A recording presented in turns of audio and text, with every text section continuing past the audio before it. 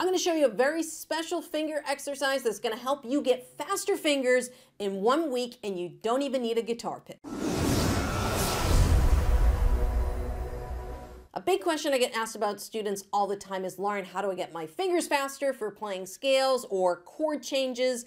And it all comes down to the same mechanics. Now, I see lots of teachers out there teaching spider exercises, and I teach spider exercises as well, but there is a special exercise that really focuses on the tendons in your hand. Now, why is this so important? I want you to put your hand up in front of your face, okay? And I want you to bend your pinky finger, okay? Just like this, okay? Look what happens to your third finger, all right? When you bend your pinky, even your second finger moves just a little bit. You cannot move your pinky and you cannot move your third finger without other fingers going with it. So I have a great exercise here that mimics chord changes, but it's also going to help you with playing scales and other stuff as well too.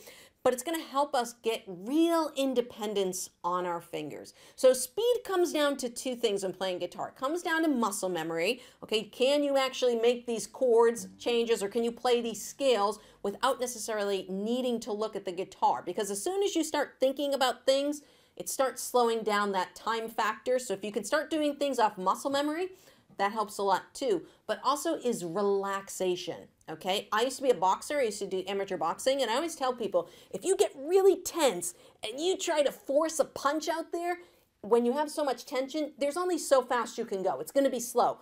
But if you relax your arm, relax your body, boom, and you just throw a punch out there, you can do it much quicker when you're relaxed. So speed actually comes for relaxation, and that's what this exercise is going to focus on. Now, this is one of a few exercises that I teach in my 7-level guitar system to develop finger dexterity. And what we're going to do in this, we're going to go through this step by step, and I'm going to give you some tips. So please stick through the whole thing so that you get the tips on this exercise. We are going to start on the 3rd string, the G string, and we're going to be at frets 5, 6, 7, and 8. Okay, I have all of my fingers now. Now, for some people, to keep all these fingers down might be too much of a stretch. Now, you might have to go up to frets 7, 8, 9, and 10, okay? Because these frets are a little bit shorter, and it doesn't matter. It's not really the distance, the stretch right now we're working on. It's more the tendons. So if this is more comfortable for you, that's totally fine as well. I'm going to go back to 5, 6, and 7, and 8 because that's where I'm used to doing it. And what we're going to do is we're going to do kind of like finger push-ups. One finger at a time individually, and we're going to start with the first finger. And the goal is to try and keep all of these fingers down. Now, if you're just getting started and you have a lot of tension, you may have to use your other fingers to hold your other fingers in place. And what we're going to do is take this first finger, go up to the top string and down to the bottom string. Okay, so top string, bottom string, top string, bottom string. And try not to do this with your wrist. Try not to use your wrist to assist you. I'm going to pull up my sleeve so you guys can see my wrist here. Okay, try to keep your wrist neutral. And it's just the finger that is moving. Top string, bottom string, top string, bottom string.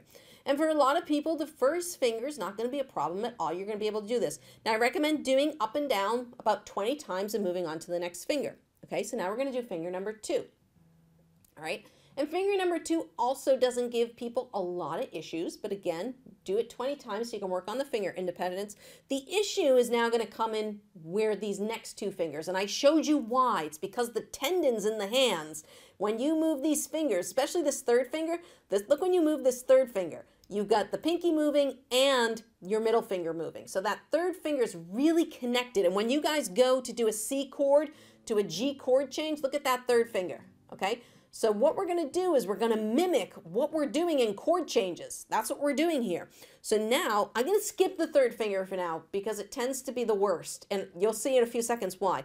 The other problem finger is the pinky. Sometimes people, they cannot reach the strings. If you cannot reach the top string with your pinky yet, don't worry. If you can get to the 5th string, that's fine too. But try your best to get it to go up and down as fast as possible on those strings. Now, when you're doing this exercise, do not forget to breathe, okay? If you are not breathing, you are not getting oxygen to your muscles, you are adding in tension, okay? So just relax, remember to breathe. Here's the problem finger. Finger number 3, Okay, almost everyone has a problem. I learned this exercise after I've been playing guitar for 10 years, and I was still, I could barely move the third finger. Now, when you go up to the top string, it's probably easy. The hard part's gonna come right here, lowering it down to the first string. When I first started, I couldn't do this. So I'm gonna give you guys a little tip. In the beginning, you might need to use your other finger to assist you on getting this finger to go up and down, okay? But the important part to remember here is to relax. Breathe. Do not force the finger down. Don't muscle it down. That's tension. We want to relax. Breathe. Breathe out. Relax the finger, okay? We want to get this finger to move relaxed. Now you can see I can move this finger up and down pretty easily. It works really well. I could not do that when I first learned this exercise. Now there is a huge disclaimer, a big warning I have to give you about this exercise, so please do not click away just yet, because this is very important. So this is what we call a repetitive motion exercise. We're doing the same motion up and down, up and down, up and down. Now if you overdo this, a little bit of this exercise goes a long way. If you overdo this, because of this motion you're doing, you could develop carpal tunnel if you overdo it. So here is my practice recommendation. A little goes a long way.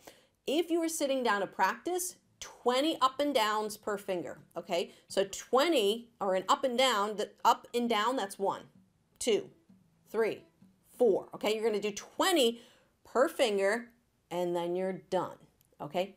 That's it, right? 20 ups and downs per finger. Work on relaxing. If your third and fourth finger are really bad, what I would recommend doing is do these two fingers, do the whole set at the beginning of your practice, and then at the end of your practice, just focus on the third and fourth fingers. Do 20 more reps with just those two, and I guarantee in the next 1 to 2 weeks, these chord changes are going to be moving much faster, because instead of just sitting here and doing spider exercises, you're actually focusing on the things that are mimicking the chord changes, and you're actually working on finger independence, which will help you relax, and that will help you go faster. Now, if you found this video super helpful, I have lots of tips like this in my 7-level guitar system. It is a beginner guitar system designed to help students just like you go from absolute beginner to playing the songs that you know and love. We work on chords, we work on strumming, we work on finger independence, and I've helped so many students just like you finally have more fun playing their guitar.